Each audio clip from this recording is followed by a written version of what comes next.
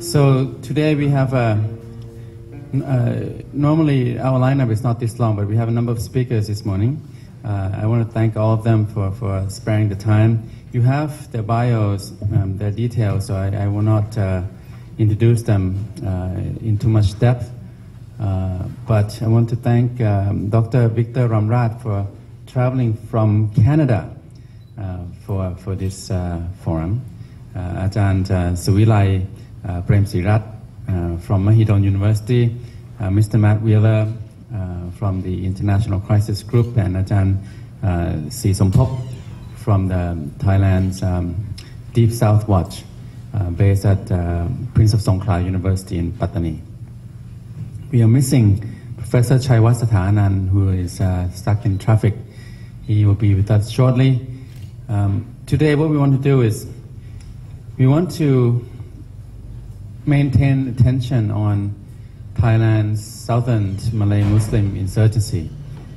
We are very busy in Bangkok keeping up with our Prime Minister, wondering if there's going to be a constitution, when it will be.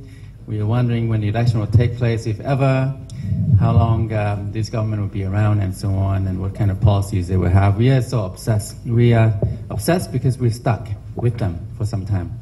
In the meantime, the Malay Muslim insurgency in these three southernmost border provinces of Yala, Pattani, and Narathiwat have remained virulent and has claimed more than 6,500 lives. This is one of the deadliest, to be sure, one of the deadliest internal conflicts in the world. I mean, this ranks not far from the Middle East, places like Syria and so on. So it's something that we do not want to forget. We don't want to overlook. So that's our main purpose here. That's the main purpose of ISIS, is to shed light, sustain light on the Malay Muslim insurgency. And then we want to also look at what can be done. What can be done? What the problems are, where the solutions or the ways forward lie. And this morning, the second purpose is to look at the role of language in the Deep South. What can we do with language? The Malay Muslims, these are Malay, ethnic Malays who are Muslim, who happen to live in Thailand for a long time. They have their own language, apart from religion.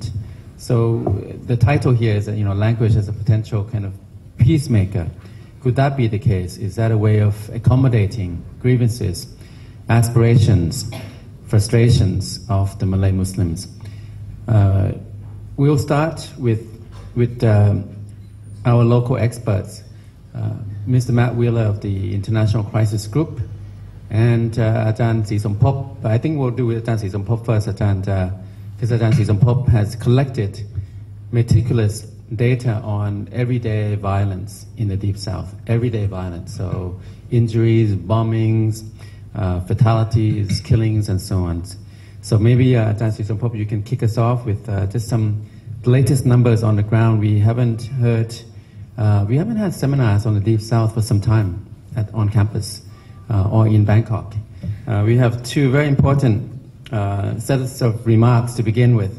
First, I want to invite Mr. Michael Wisner, the resident representative to Thailand of the Konrad Adenauer Stiftung, to provide a few remarks. Thank you very much. I don't want to take too much time, but also a very warm welcome on behalf of the Konrad Adenauer Foundation. A very famous German philosopher, Friedrich Wilhelm von Humboldt, once said, "The true home is actually the language.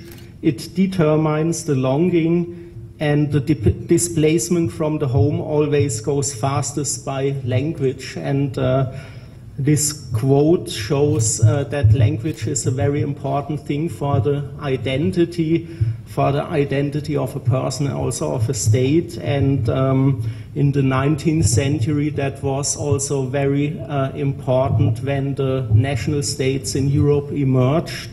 There were many criteria for national states, like a common culture, a common history, or commonly shared values, but also the language. And some European states have a common language, only one official common language, but there are also some states, like for example Switzerland, which has 4 or more than one official language.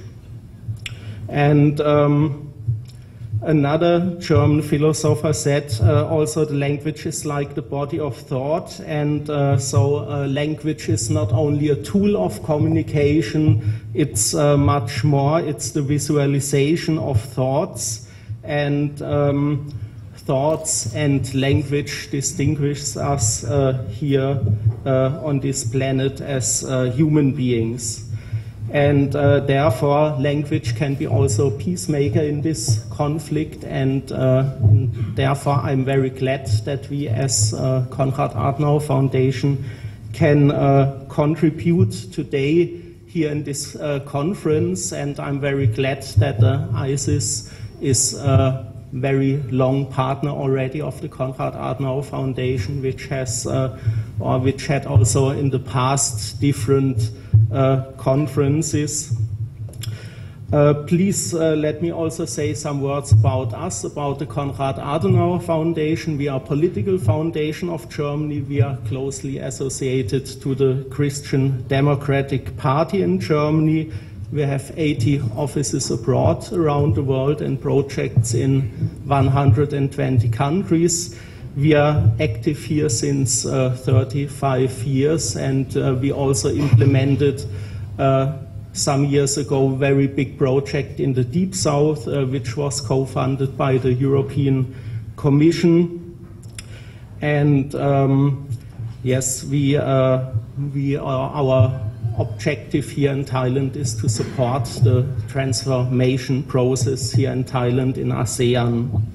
Once again, many thanks to Professor Thitinan and his team for organizing this conference. Many thanks to our distinguished speakers today. And now I'm looking forward to the presentation, to the welcome remarks of Mr. Ambassador, and to the presentations and discussions about the Deep South conflict. Thank you very much. Ajahn Thitinan, Mr. Winzer, distinguished guests, Sadika, bonjour, good morning. First of all, let me reassure you there's a lot of papers here, but the print is very big because my eyes are very weak, so this isn't going to be a long speech. But I did want to first of all thank ISIS Thailand for putting this on, and of course the Konrad Adenauer Stiftung for its generous support of this event. Like all of us in the room, Canada has been following the Deep South conflict quite closely over the years, and we continue to express our hope for a peaceful solution. We have, through the Canada Fund for Local Initiatives, our embassy fund, supported peace education in the South in the past. We will be this year also supporting work on religious freedom in the Deep South through the Patani Forum. But this event today provides an opportunity to look at the issue from a slightly different angle. So we're very happy that we're addressing the issue of language and peacemaking today. You know, the languages we speak have a defining role in shaping how we view and express our identity, our culture, our nationality. And language can have a defining impact as a mechanism for empowerment and expression of our identity, or conversely, unfortunately, as a way to silence groups and that society wishes to marginalize. So language policies can be extremely important. We in Canada have a long-standing history of language being used as a facet of identity, something that has once strengthened our national unity and at times threatened to undermine our national unity. So we hope this experience can be instructive here today, as we discuss how language can support peace efforts. Now, as has been mentioned, as many of you know, Canada is an officially bilingual country. Both English and French are enshrined as official languages, and this reflects our history as first a French and then a British colony. And the Canadian Charter of Rights and Freedoms, which is enshrined in our Constitution, contains several clauses which outline language rights, the preservation of language rights, and the right to receive services from the federal government in the official language of one's choice, whatever the population size in the area, so wherever it warrants it. Since the establishment of this policy, Canada's parliament and court system have been reinforced as bilingual institutions. This means being able to use either French or English for federal government services, being able to be heard before federal courts in the official language of one's choice, having access to federal government publications in either language, or following proceedings in the Supreme Court or Parliament in the official language of one's choice. These examples reflect what we've learned from history. There are nation-building challenges we've had. While the majority of French-speaking Canadians live in the province of Quebec, there are also large numbers in Ontario, New Brunswick, Manitoba, other parts of Canada. And so the official languages policy was meant to address, at the time, a number of grievances, of identity-based grievances on the part of Canada's French-speaking minority. These grievances had been a source of tension within the country, been a source of political instability, and also had at times been part of a larger issue that had led at times to, in the past, to incidents of violence as well. At that time, French Canadians were underrepresented in the federal public service. They were treated inequitably by the federal administration. At the time that official bilingualism became a policy, 9% of the jobs in the Canadian federal public service were held by Francophones, even though Francophones form 25% of the Canadian population. So this was an attempt to address this inequity. So in this way, the protection of French and English-speaking minority rights became not only part of our entrenched in our Constitution, but served as a tool to support and maintain an inclusive and respectful society. In this way, language becomes a demonstration of how a country, its central government, and its citizens wish to respect and protect those with diverse identities and encourage them to feel invested in a unified concept of the country. So in thinking about the question of language and identity in Canada, many tend to focus on the English and French issue of English and French, but actually the story goes beyond that and demonstrates the value and the challenges of language as a tool for peace, and the perils that come with failing to fully respect the value of language over the course of history. When you talk about the perils and the challenges and the mistakes Canada has made, we also must look at the situation with our First Nations peoples, our Indigenous peoples, and I'm delighted that Dr. Ramraj is here today who will be addressing some of this in his presentation. In their communities, there are communities, of course, all across Canada. Unlike French, the languages and cultures of Indigenous peoples did not enjoy the same level of historic protection and legal protections and promotion. In fact, in the last century and in the late 19th century as well, we implemented policies of assimilation that in fact enforced assimilation, which did tremendous damage to these communities. And we are still feeling the effects, the ramifications of this damage and these policies today. As a result, there are significant gaps between First Nations peoples and other Canadians in terms of understanding and support of cultural identity, although there are new initiatives now to try to reinforce First Nations education. The issue, though, this continues to be a major challenge in our governance in Canada today, and something that the new government has determined to address in its coming mandate. So what this shows, of course, is that every country has these challenges, and no country has perfected the issue of language and identity. And the road to language and peace is neither direct nor easy.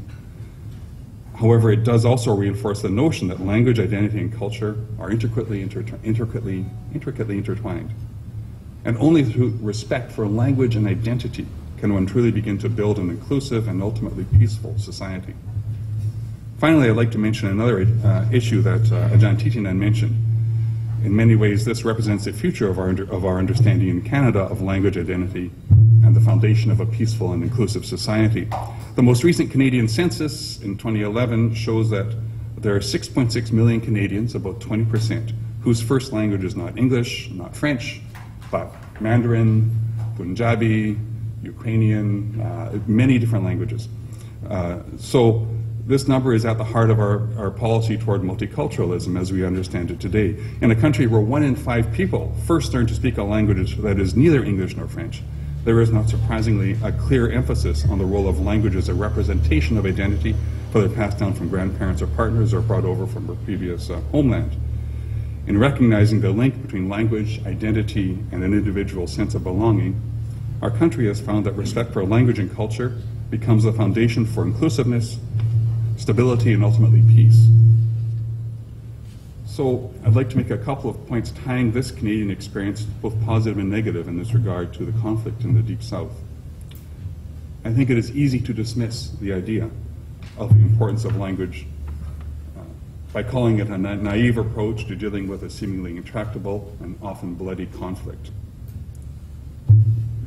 That point of view, I think, ignores a fundamental point. An enduring peace cannot be achieved without inclusiveness, and inclusiveness cannot be achieved without respect for those around you. Respect in this sense requires the ability to understand and protect those attributes that people and communities hold dear. Few of these attributes has a greater impact than the language we speak. It is our way of sharing our perspective, telling our history, and describing ourselves.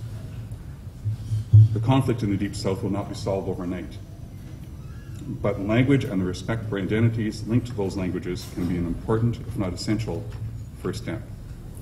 We can look to language then not as a source of division, but as a characteristic that must be fostered and respected in efforts to create an inclusive and unified society for all populations in the country.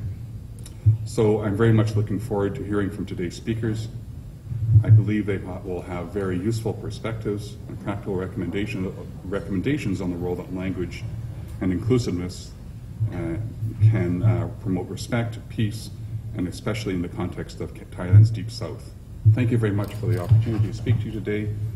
Merci, Kopn Kap. Thank you. Today, in fact, we tried to organize this in Pattani, but we couldn't do it for a number of various reasons, logistical, organizational, but the idea would be to organize something like this in Pattani. And if we do that, we would see that, you know, it really comes alive, the points that the ambassador mentioned about identities, about language. The first language of most people down in the Deep South, not Thai, not Central Thai, not what we will speak around here, but their own language, Yawi.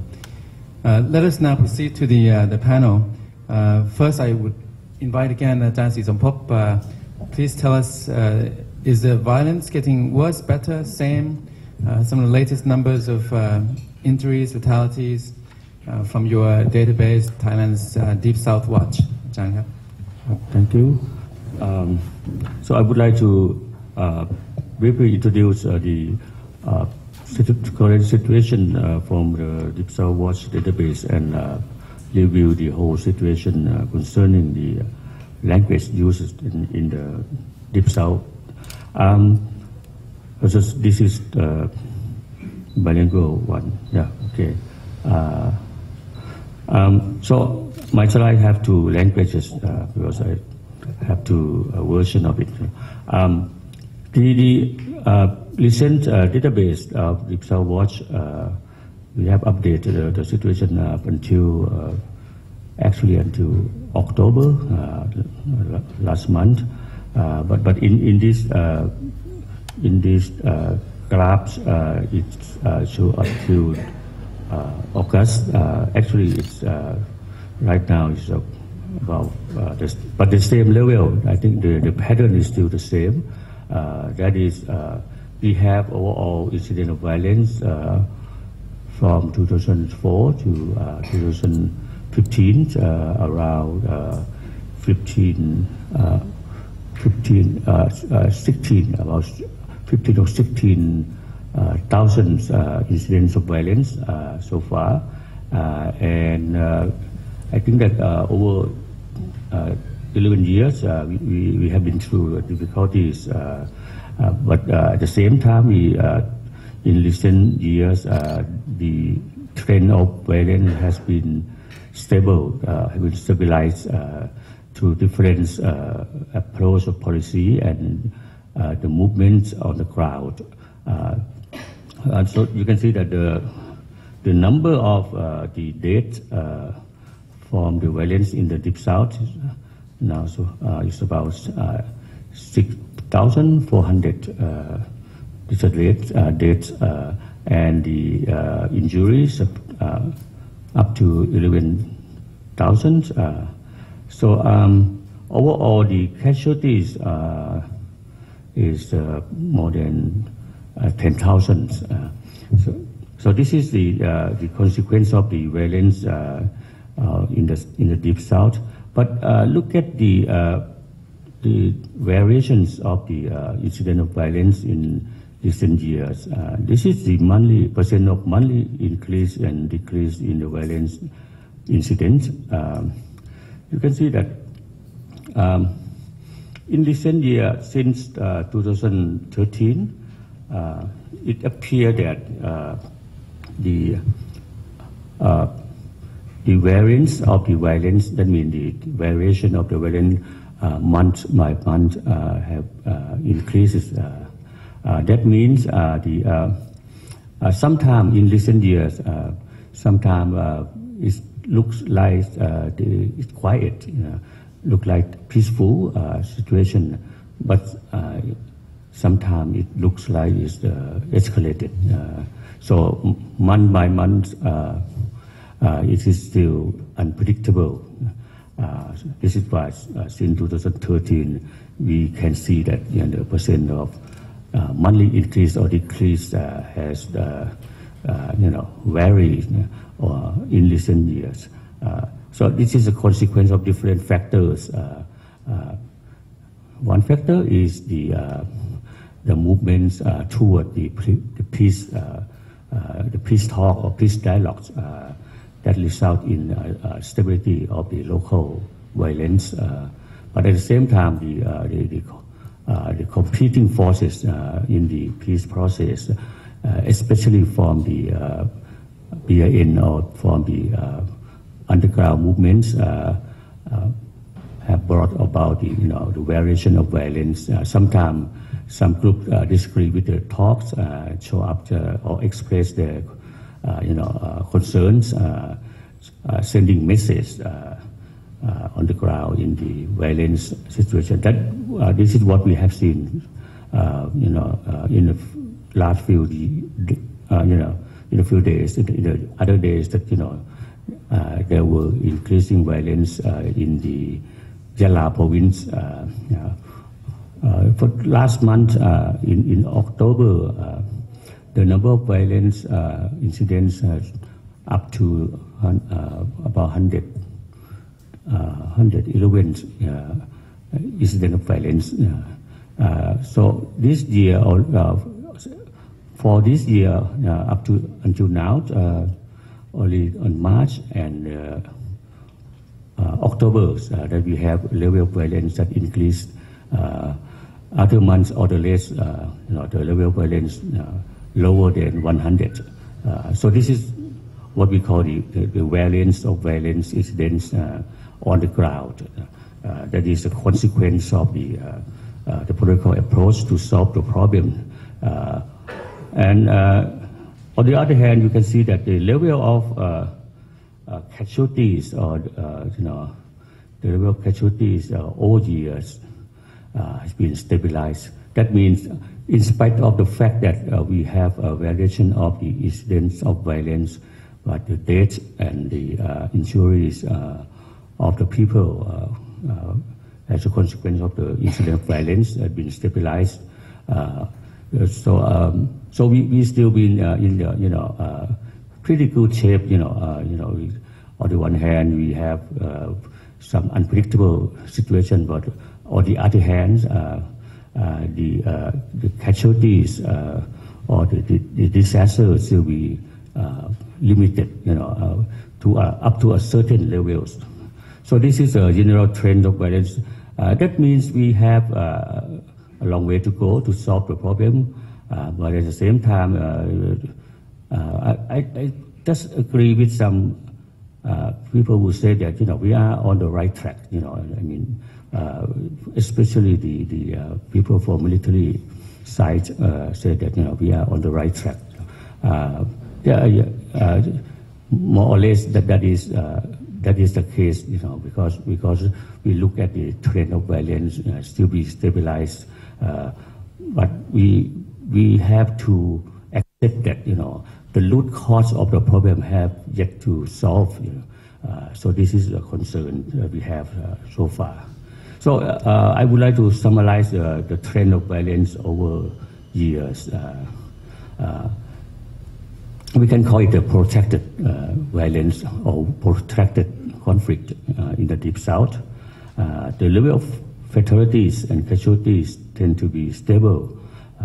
In 2013, there is an increasing level of hard target attacks compared with the civilian.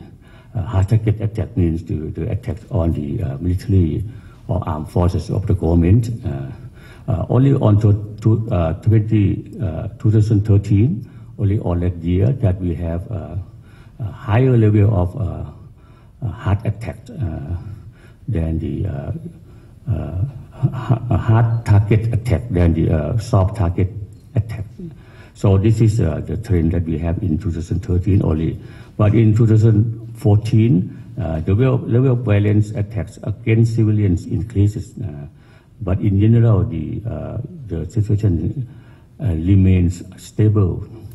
And in this year, violence situation has been, has become characterized as a higher level of variance.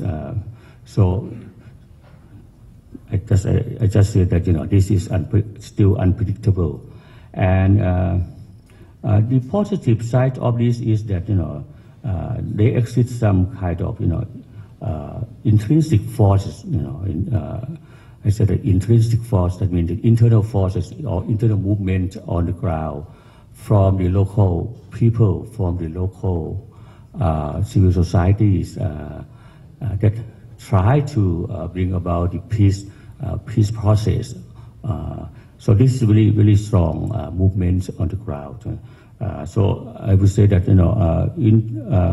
we have protracted violence, but we also have some kind of positive elements, that is the peace force or peace element that is moving on so far. Concerning the language, the issue about language, in July we have the opinion polls, opinion survey of the local people. Prince of Songkla University's Center for Conflict Study and Cultural Study have conducted the public opinion polls and on this July, and we have sampled about 2,000 people, including Buddhist and Muslim. It's a proportional, systematic sample. So this is the question that we ask concerning the language used or domestic language of the local people. You can see that from this statistic, people who have who say that they use Malay language in the sample is about 30% of people. And the people who say that they use Thai language is about 26 use Thai. But the proportion of the samples who are Thai Buddhist is about 20.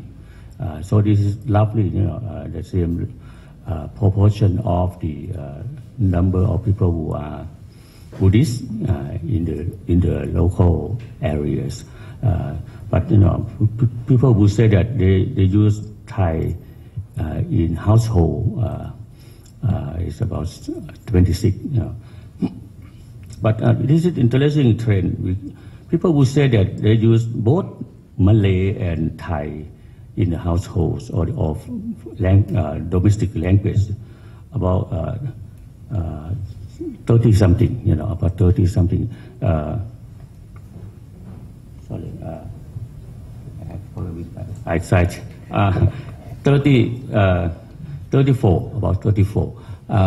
So this is the issue that we raise in the local communities, in many local debates about the language uses in the regions. Most people still use Malay as a domestic language. And at the same time, more and more people use bilingual. That means they use both Thai and Malay in daily life. And this is a trend that is increasing. The number of people who use both Thai and Malay increasing. And when we ask them about the language skills, each person to evaluate the language skill in different languages, you can see that from these graphs that most people say that they can use Thai, speaking Thai, reading Thai, and speaking Thai, and writing Thai.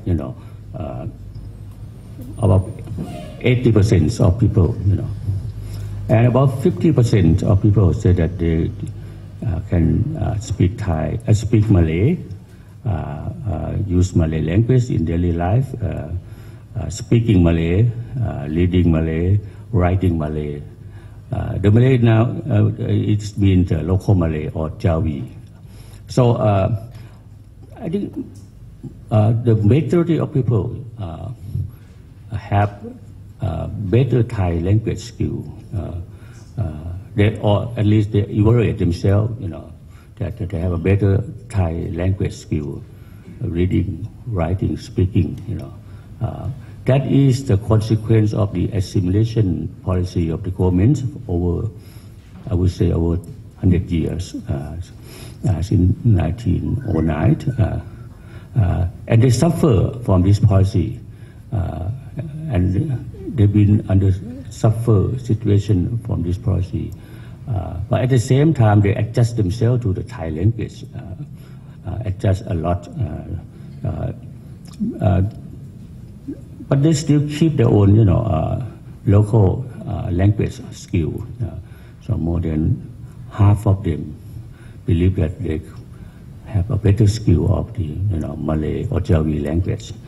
So this is interesting trend that we have so far. That means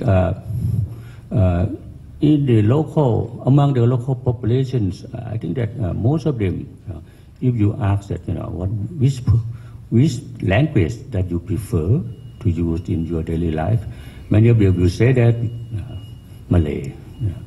But at the same time, they can speak Thai, they can use Thai. So the situation is like, you have both Thai and Malay language skills at the same time. So the trend of bilingualism in the Deep South region is evident to me. So this is from empirical studies. I think that Ajahn Suvila will have a better analysis than me because I'm not a linguist. So this is just to show you the general trend of the situation on the ground concerning language. So I would like to finish my presentation now. Okay, thank you. Thank you very much, Kapachan Srisompob. In fact, we could digest your last chart on the languages with a lot more time. Let us move to Matt Wheeler, and I'll come back to you, Ajahn. Matt, perhaps we have a peace process, dialogue, peace talks. The violence has been stable, but on a slow burn, as Ajahn Srisompob has mentioned. What do you see from the ICT perspective on the ground?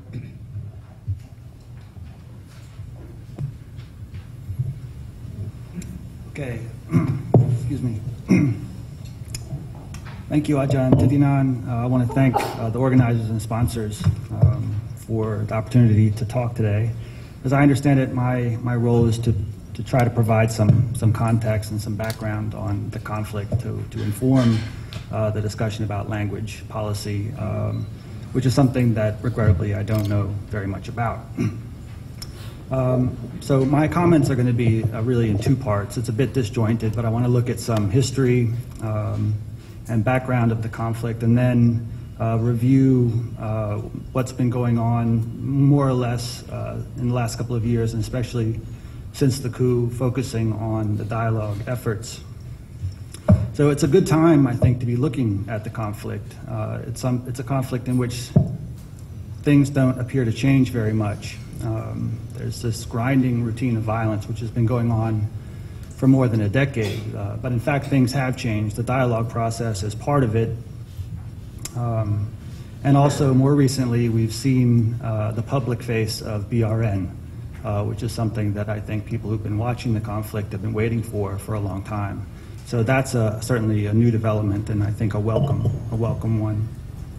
I think it's also a good time to look at the conflict because it was a year ago yesterday that Deputy Prime Minister and Defense Minister Prawit Wongsuwan said, "We will attempt to solve the problem in the Deep South in 1 year."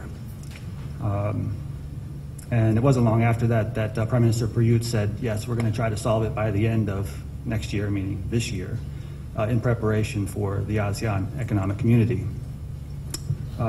It's not looking good. All right, let's take a look at the map. I mean, I think this is familiar to most of you, but when we talk about the Deep South, we're talking about the three southernmost provinces of Pattani, Yala, Narathiwat. And the conflict zone also includes the four southeastern districts of Songkhla province, which are Chanat, Natui, Sabayoy, and Hepa. So this is an area about the size of Lebanon. There's about 2 million Thai citizens who live there. Roughly 80% are Malay Muslim. They are people who speak the Malay dialect as their first language and who profess Islam. Most of the rest are Thai and Sino-Thai Buddhists. Until a couple of years ago, all of the violence was really confined to this area. In the last couple of years, militants have staged a few operations well outside of this conflict area, and we'll talk a little bit about that later.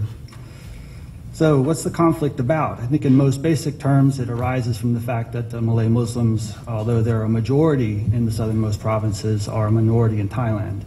And they're a minority ethnically, religiously, and linguistically. And they have not been fully integrated into the Thai nation state like many other ethnic and linguistic minorities in Thailand. So while we're on the topic of linguistic minorities, I couldn't resist including this slide. I took this from Isan Record, and here they're citing a publication called Ethnologue, which is a catalog of world languages. And it has this finding, which I think is just really staggering. 66.67% of Thai speakers speak Thai as a second language. This is the highest percentage of any major language. So this means more likely than not, most Thai citizens are speaking a language other than Central Thai at home. I may be a bit wrong about that given the figures we've seen about Malays who speak Thai at home, but in any way, it's a striking statistic. It's also worth pointing out that there are 74 living languages spoken in Thailand. And I think it just goes to show the extent to which the idea of Thailand as a homogeneous society, ethnically and linguistically, has had to be constructed and propagated with a great deal of effort. But turning back to the southern conflict, from the Malay Muslim perspective, it's possible to think of the problem as one of colonialism. The area that now comprises southernmost Thailand came under direct Siamese administration only in the beginning of the 20th century. It really started in 1902 when Bangkok annexed the region, which was largely a reaction to growing British influence in the Malay Peninsula. So Bangkok sent Siamese Buddhist officials to directly administer the region for the first time. So, and this was accomplished through the extension of the Thesapiban system under Prince Damrong. It started in the final decade of the 19th century and was formalized at the beginning of the 20th century. But it's essentially the same system of provinces and districts with officials sent down from Bangkok that we have today. It's changed very little. So here in this slide we see Monton Patani, which was established in 1906. Monton is a collection of provinces, a circle of provinces, and it was abolished in 1932, which was the same year, of course, that the absolute monarchy came to an end. So the periodic unrest and violence since Patani's annexation is a result, first and foremost, of policies of assimilation. This is not surprising. It's an effort on the part of Bangkok to turn Malay Muslims into Thais. So the conflict is really fueled by a clash between an official conception of Thai identity and a distinct Patani Malay identity bound up with Islam and the Malay language. So official Thai identity, of course, is bound up with Buddhism and Central Thai language, and this informs all aspects of the bureaucracy and also state rituals. This is Thai nationalism, which is embodied in the slogan, nation, religion, and monarchy. And this, much like the administration that Bangkok imposed on the outer regions of Siam, is adapted from Great Britain. This is a conception of identity that doesn't necessarily resonate among Malay Muslims.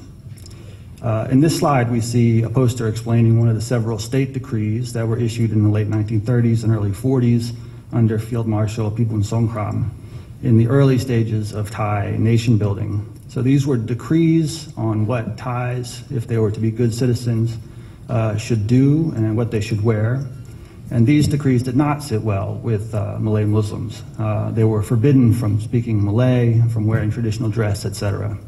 Now, to be fair, these decrees were enforced unevenly, but I think it set the tone for relations between the Thai state and the Malay Muslim community.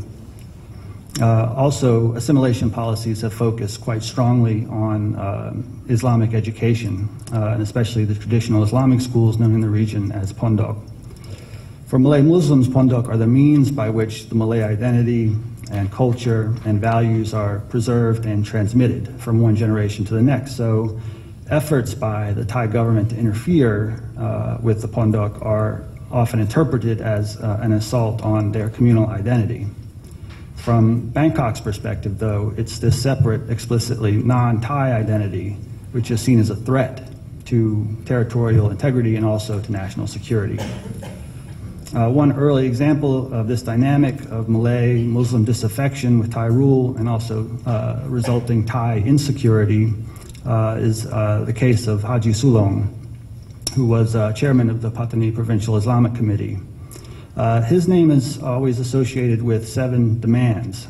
In fact, these were drafted by a group of people in response to a committee of inquiry that was dispatched from Bangkok to look at problems in the Deep South. And this was in 1947.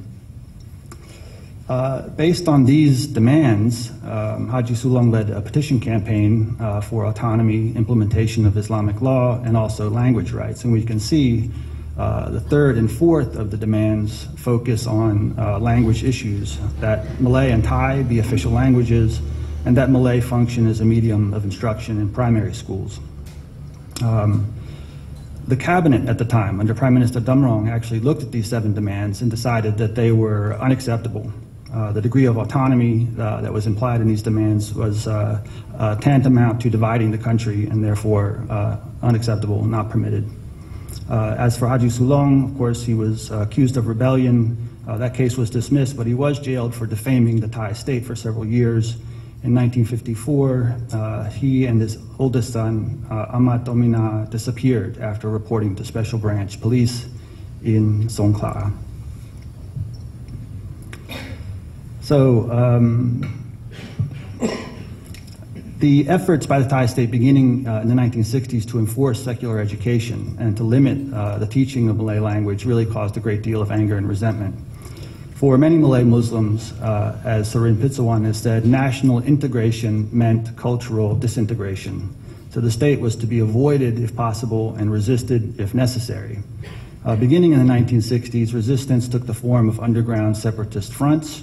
Among the most prominent was Barisan Revolusi Nasional, the National Revolutionary Front, or BRN, which was founded in 1960. At the time, they took their cues from Sukarno in Indonesia. They embraced pan-Malay aims and also socialism, and their leadership went underground in 1968. That's the same year that the Patani United Liberation Organization was founded by a Patani student in India named Biro Kotanila, and he's pictured here. And Pulo really was the most prominent of the separatist groups in the 1970s. They had a head office in Saudi Arabia. They sent fighters to be trained in Libya and Syria. And throughout the 1970s and 80s, these groups and others mounted sort of low-level guerrilla war, sometimes staging terrorist attacks in Bangkok. And they really followed the fashion of national liberation movements of the time. By the 1990s, the violence was really at a nuisance level, however, and that was a result of some changing policies of the Thai government, greater degree of democracy. There were a lot of factors involved, but the fact is the violence never disappeared.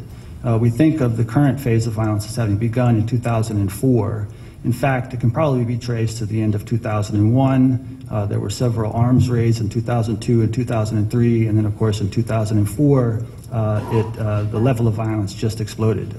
It became much more intense. And I'm not going to try to recapitulate the last 12 years of conflict. I think we got a sense of where it stood, or where it stands from Ajahn Srisompob's presentation. But we see these kinds of attacks, IED attacks against security forces. I think civilians still account for most of the fatalities so far. I believe it's roughly 60%. So it's really civilians who are bearing the brunt of the conflict. The response to the problem in the South has now unfolded under 7 administrations. Generally, the response has been pretty conservative. It's been pretty militarized at the same time. And the problem is usually conceived from Bangkok's perspective as a lack of economic development and also a lack of justice. So not really conceived of in terms of identity. So just to move along, under the Pheu Thai government, there was a significant change in the approach to the Deep South, and that was the inauguration of an official peace dialogue process. It was inaugurated on the 28th of February 2013, and in this slide we see the National Security Council Chief, Lieutenant General Paradon, shaking hands with Hassan Taib, who was described at the time as a liaison for BRN. So there were a lot of problems with this process. It was there were a lot of skepticism about it. We can see that in this slide, a cartoon by Zia from Chaiwat. So here we have the bus of dialogue, and it's heading toward an IED. So the idea is that it's a trap, and this was a popular perception, I think, at the time that there was a lot to lose and maybe not so much to gain from this process. In any case, in April 2013, Hassan Taib and another BRN leader posted a video in which they issued 5 demands. Recognition of BRN as representative of the Patani Malay people. Malaysia should be a facilitator, not the mediator. There should be international observation of the talks by the OIC, ASEAN, and NGOs. The 4th one is that the rights of the Malay Patani community need to be recognized by the Thai government. And the 5th one concerned release of prisoners.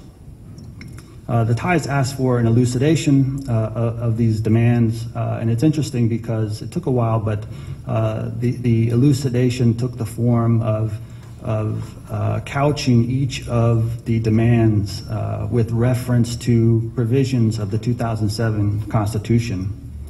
And it took a long time for the Thai side to examine these demands and to determine if they could serve as a basis for further talks. And in the end, the decision was, yes, they could be. They did not contravene the Constitution. And even the 4th one, which was a little bit dicey, they said, look, we can put that on hold, but we can talk about it later after we've developed more trust.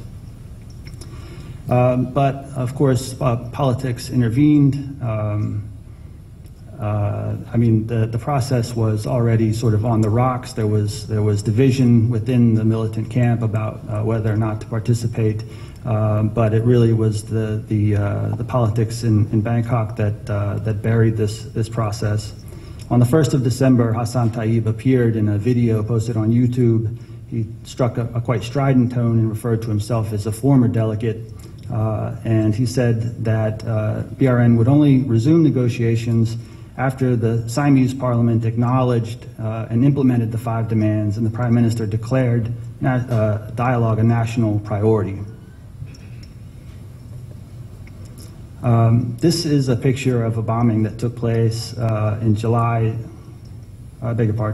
December 2013 in Sadao. So this was the first vehicle-borne IED attack outside of the traditional conflict zone. Sadao is a district in Songkhla. It borders Malaysia, but it's to the west of the traditional conflict zone.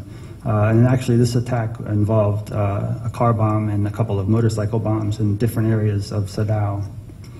On the same day, they discovered in Phuket an IED concealed in this pickup truck.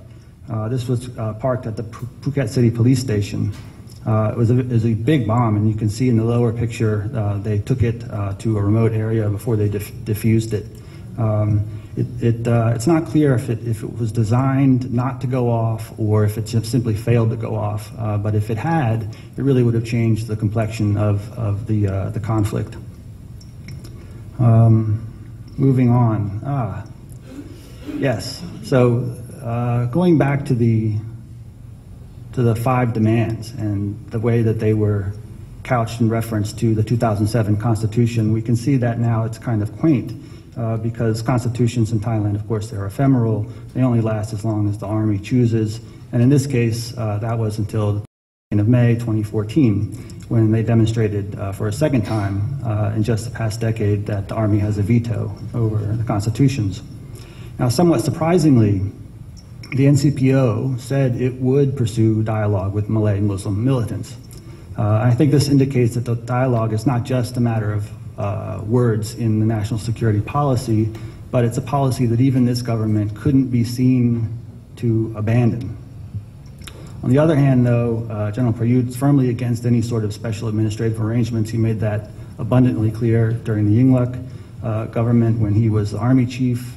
He's made it clear since then. His sense is that the special administrative zones that we have in Bangkok and in Pattaya are for economic reasons, they're for tourism, not for the situation that we have in the Deep South. In fact, the whole ethos of the NCPO is about centralizing power and emphasizing Thai identity and Thai unity. So their approach can also be encapsulated, I think, in their choice of words. Santipap, that was what they called the dialogue process under the Yingluck government, Pukui Santipap, peace dialogue. In the beginning or middle of 2014, the NCPO started using the word Santi Suk. And Santi Suk, it encapsulates the idea of happiness, well-being, and tranquility. So it's sort of a bit of returning happiness to the people, sort of seeping into their approach to the South. But it also is a way of minimizing the conflict because from their perspective, they're not at war. They don't face an enemy. What they face is some misguided individuals, some misunderstanding that needs to be cleared up. It's a way of minimizing the significance of the problem. But they did say they would continue with dialogue. And on December 1st, Prime Minister Prayut went to Malaysia to speak to his counterpart, Prime Minister Najib, about future steps. And they came away with 3 principles for the dialogue process. One, there should be a period without violence to proceed official talks. The dialogue must include all militant groups. And finally, all of the demands of all of the groups need to be aggregated and presented to the Thai side. This banner in this slide was one of dozens that were discovered on the, it says 11 November, it should say 30 November. So it was the day before Prime Minister Prayut went to Malaysia. And it makes very clear that these hardliners do not believe the Thais are sincere about the process. And this has been repeated again and again. It really crystallizes their point of view. They did find counterparts in Mara Patani, a group that was formed originally in October 2014, but sort of reformed with some more members in March 2015. So it includes BIPP, GMIP. These are older groups. There are 3 factions of Pulo. I think 2 are actually involved. And they also have representation from BRN, although it's clear that there's a pro-talks faction of BRN, and then there's a hardline faction that is not on board with the talks. Just moving chronologically, we come now to another out-of-area attack. This was on 10th April 2015. The car bomb exploded in the garage of Central Festival in Koh Samui. 6 people were injured, and this was the first vehicle-borne IED attack outside of the 4 southernmost provinces. The authorities at the time suggested that this may be domestic politics, but all of the suspects were Malay Muslims. One of them was actually killed in a shootout in Patani, so it's pretty clear that this was arranged by Malay Muslim militants. In August, there were talks between the Thai delegation and Mara Patani, and on the 27th of August, Mara Patani actually had a press conference. They set out 3 demands of their own. The first is that the Thai government make the Deep South a priority on the national agenda, and I think the coup illustrates the rationality of this demand.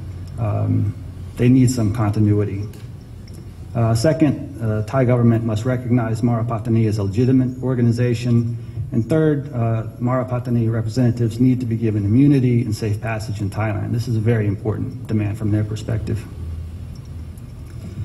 So on the 7th of September, a 6-minute video was uploaded onto YouTube, and we have Abdul Karim Khalib, who described himself as spokesman for the information department of BRN. And his declaration said that independence remains BRN's highest objective. He also cited the UN General Assembly Resolution 1514 to say that this is what guarantees the Malay people their right to self-determination. And of course, as you can see in the slide, he mentions one language, one nation. And again, also emphasized the point that BRN doesn't trust the Thais. The next instance we have of BRN opening to the world is the interview they did with a journalist based in Bangkok, Anthony Davis. And the 2 articles were produced from this, one in the Bangkok Post and then this one. So they're very clear that they're not involved in the Mara Patani process, and that what they really need in order to become involved is international participation. Why? Because they don't trust the Thais. And then on the 12th of October, we get this 4-page statement issued by BRN. They also emphasize in this statement that they need international mediators. And there's also, again, mention of the UNGA Resolution 1514. That's the Declaration on the Granting of Independence to Colonial Countries and Peoples. So I think this shows an effort to show that they're working within international norms, that they can be players on the international stage. But unfortunately, this resolution has really been interpreted as self-determination for decolonized states rather than for ethnic minorities within states. So the Thai response to these BRN statements has been pretty subdued. They say it won't have any effect on the ongoing process. Mara Patani has said essentially the same thing, that disputes within groups are natural, but it shouldn't impact on the process. So this is where things are right now. The process is still alive, but it's not apparent how it's going to be productive, at least in the near term, when we have the army that's dead set against any sort of devolution of power, and we have BRN hardliners who have not bought in. I know I'm probably running a bit long, really long. Okay, I just wanted to bring this slide up because I think it's important. I think it illustrates the way that identity is really rejected by powerful quarters in Thailand. So this is Privy Council President Bremden Sulanon. He was talking in the South at his foundation, and he says there's misunderstanding about the idea that there are divisions or class divisions between these two groups of people, Thais and Buddhist Thais and Muslim Thais. Two things can help alleviate the problem, namely Thainess, meaning the feeling of being Thai. Having been born here, one must have a feeling of gratitude to the country and loyalty to the monarchy, and justice being the second thing. And to me, this really is indicative of a hurdle that needs to be overcome in approaching the conflict in the South. And it brings to mind an anecdote of several years ago when I was talking to a Malay Muslim man. He was from Penang Sata, a real hotbed of insurgency in Yala. Not an insurgent, as far as I know. And he said, look, I'm Thai. I have a Thai ID card. I can sing the Thai national anthem. I speak Thai. I speak Thai very well. I have no problem being Thai, but they need to understand that I am Malayu Patani. All right? And then a few days later, I was in Nakhon Si Thammarat, which is where the headquarters of the 4th Army region is. I was talking to a retired general, and he said, look, Malay Muslims, they can practice their religion. There's no interference in their religious practice whatsoever. They just need to understand that they're Thai. So, this, to me, is the crux of the problem. Thank you.